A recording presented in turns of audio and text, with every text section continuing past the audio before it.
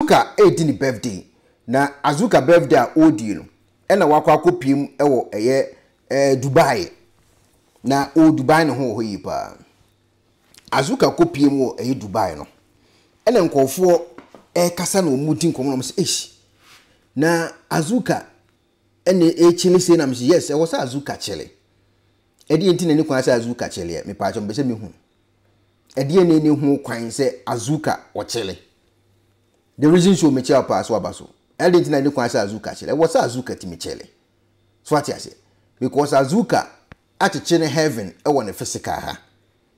It is a per heaven or spiritual now. No problem. With Marcos heaven or spiritual. But to say ya ye ka say die. Azuka no or Jenny heaven no I would Dubai. It in for I say your mwa. No muhu ye. Na ebi kasania dia de monte mo ho ase. Ubi ansoma mo ti nkomoni pa ubi eni ho a osoma mo se mo ne nkofo no nkoye business bi ana mo nkofo ne nchen na bia se adwuma ne bedi wo so obeye okiw ene ye wawasem ba so fa de Azuka ne pese wo te ase se wo pese wo nya wo heaven ne wo physical he ya na ubetima nya heaven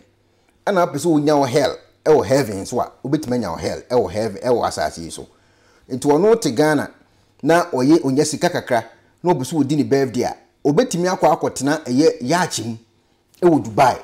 so ati ase na ode nyoma si so no wagigege champagne kakra kurukura no wa chile big time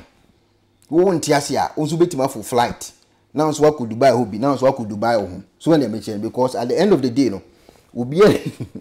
wotimi nkoya Azuka hwe ide na akwakoye no me be ka to zen nkofo we si omzi chile wo Ghana na nkofo njimindi afi mu video we na manfo dey send me ukọ comment section na nkofo type ekwana babehwe Azuka o ekwana babehwe Azuka ekwana babehwe Azuka o ela me say Azuka le me behwe na ade na me beje wono bibie ni ho a me beje wa Azuka ho because ono wa mo ate ase say heaven obetime di no physical he ya so ate ase wa mo ate sa asem na ase wa hwene short come correct and wa bonus na yi ni socks white one and wa bonnet top white. So what I say, and omadi nyum we asisu oye sisi fia ni bi onza anyum no oye sisi fia and omadi asisu ama Azuka nti amanse capito na echele no and amanfo nti ase say amanse capito je o gina ni kura too much but mesere mo nti ase ma amanse capito because on so ma mo ana wasoma mbacha busuafo mo yenka na kura amanse capito nsuma obia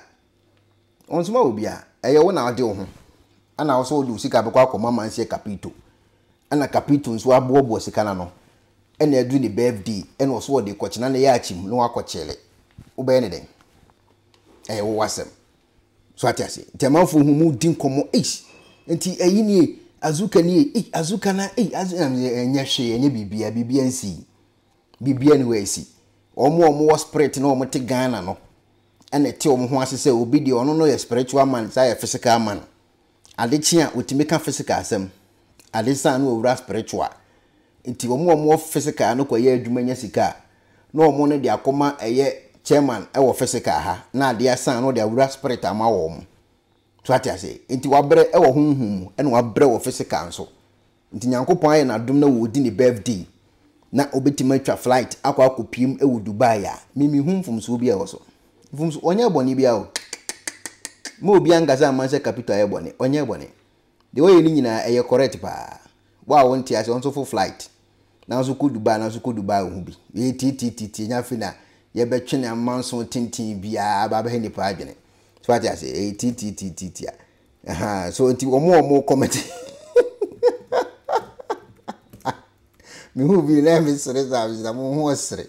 ye kana mo nti ase have na mo comment avina go avoid me pictures ene me din egugu ni video na se ene omo send e kona ba come and watch Azuka e kona ba come and watch amze me hu Azuka o me hu no enko ba bia ade ase se me hu Azuka o se me hu no enya de be ko ba bia bibia ni ho asie normal ade ase nipa de wote ho na se enkofo bi no so omo nte omo ho ase no mo sika be mo wadi a ginedi so uji announce wadi aso what say udi ana okọ anim ale chine nipa ne hu nyansa o meba physical be kan ho ni nyina ya hwe abom kama ba for na ya ye kasa ide Azuka ewo Dubai Ghana for me brina enti omo ho ase we Azuka nso nsem won so dia ba behwim akoye topic ewo Ghana amanfo discuss amasie capito the real original capito what do you say capito original ni wo my comment section ba comment section ma ba so see we are back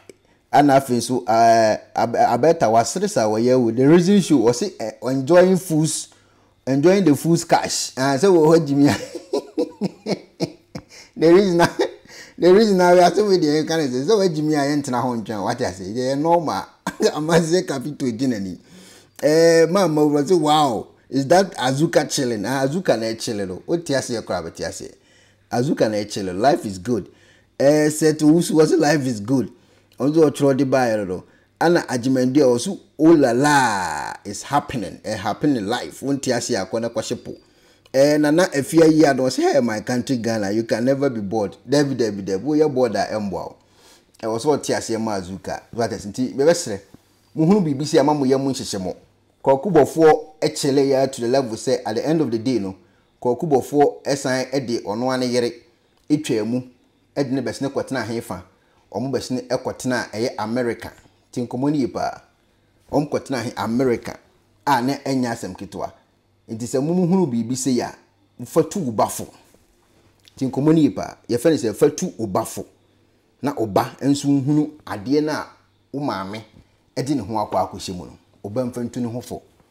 so atia se oba di tu ne ho fu wie se ekimua ubohu se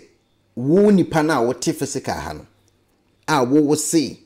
wo de wo ntie die enipa bia eka no eye wo ana obenya problem endu wonde na me ekwana ba me mada na me mada kura Azuka happy birthday enkoma amansie capito ekwana ba me na me de ma happy birthday wadi wadi so we press feature structure dog for there and then afa ho kodom unique laser whitening our toothpaste was from kwa so did you choose say and ma was say eye fita na eye fita no so no na eyi enkaboni bio wenu bia any tea stains coffee stains smoking stains bia unique laser whitening product ebe yi ni nyina free so ma kama de onya ni say product ni ubetu so na odi egu o brush no so na de chuchu sini so nyina kama uwia enhuru wanum jana wanum sa into contact unique laser whitening our 07999792330 unique laser whitening or say muni seso Penifose bibi wo wiase ntine da ni atopno na ne pabone fonti e wo se wo bambo hu hia na ne papa mu de Pro Technologies ana me kan fama wo ane Pro Technologies. We are specialized in both sales and installation of CCTV cameras. Yeton esa install CCTV cameras in the South Ghana and NASA brochure na ufi Ghana. Now beso CCTV camera installation. We need Pro Technologies and Nensa also. We CCTV camera installation, electric fence, automated gate, access control, video doorbell, and intercom, and satellite TV, home theater. So upe biato, and wato, and pese be install ma. Pro Technologies and our software. Na shenenso. Say fidie nyina from America brochime enti send papam na opedia manwene ho na ne bo anso da form meche ye no the web brochime mu ha ene branch e wo Ghana ye ni mo bra wo bre enti sika fa ye nsem se fa nya japade ma wo Ghana wo da na ne tenese ye say general construction so web brochire na peso si fi o Ghana e dan plan bi o peso si se wa sha se dada ana afa na peso si plan bia ye besiama eno echi so ye solar power ana bamba ho nsensem bi ade woni ye ni nsawoso ne sanso ye smart home abefo fidie bi apese hye e wo fie ana watwuma mo de ma wo woni ye ni nsawoso we are just a call away ne sanso wadan de ma han ana ofre brochire bedu Ghana na wo pe full house room ana apartment ahan for short term ana long term ye be ma obiane border form na bamba ho nsem de manwene ho enna ye interior decoration so wasi fie na wie ana ye si fie na ma no ye sign decoration ye besiesie odi ana office so e dia ma no edi so ton fidie bi na wo hokun e fa so install ana ne settings ye beye e dia ma e wo Ghana wo be hu yen wo mre ofra denta e di wani a che dodowa wo be hu ye e wo ahie ye ne Emerlin Pharmacy e na wo the same building. For information or WhatsApp 401-7570-300 and a +401-6992-254. Pro Technologies. We have the solutions for your security and home entertainment needs at affordable prices. So we press the feature structure for there. And then I found kodom unique laser whitening. Unique laser whitening, our toothpaste from Kwan. So did you choose here and ma was seeing a feature. Na a feature no so no. Na a ye and carboni beer when no beer. Any tea stains, coffee stains, smoking stains beer. Unique laser whitening product. A beginning in air free swammer, come. The only sell product in me. Ubetu so. Now would you go or brush no so. Now the chuchu was in soon na come out. Uria and who num. General Numusa. Into contact Unique Laser Whitening. I was 079-9979-2330. Unique Laser Whitening. Or say Muni Seso.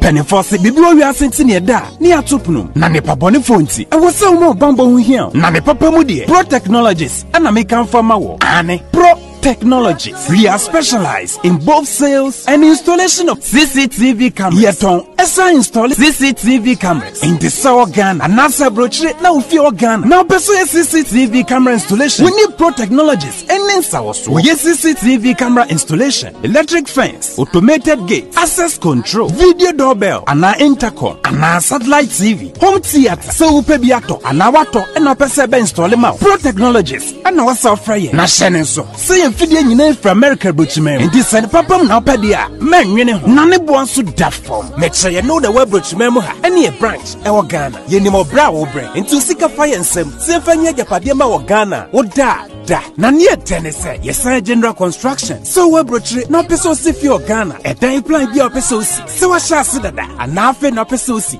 plan bia ye besi ama eno achi so ye solar power ana bamba ho nsensem bi ade woni ye ni nsawoso ne sanso ye smart home abefo fidie bi apesta hyehyɛ e wo fie ana watwuma mo de ma wo woni ye ni nsawoso we are just a call away ne sanso wadan de ma han ana ofre brochire bedu Ghana na wo pay full house room ana apartment ahan for short term and long term ye be ma obiane border form na bamba ho nsem de menwene ho enna ye interior decoration so wasi fie na wie ana ye si fie na ma no ye sign decoration ye be siesie fie ana office o e de ama eno agi so tom fidie bi na wo hoku e fa so install ana ne settings ye be ye e de ama e wo Ghana ubehu yen wo mira fra denta e de wani ache dodoa ubehu ye e wo ahye ye ne Emalin pharmacy e na wo the same building. For information or WhatsApp 401-7570-300 and a +401-6992-254. Pro Technologies. We have the solutions for your security and home entertainment needs at affordable prices.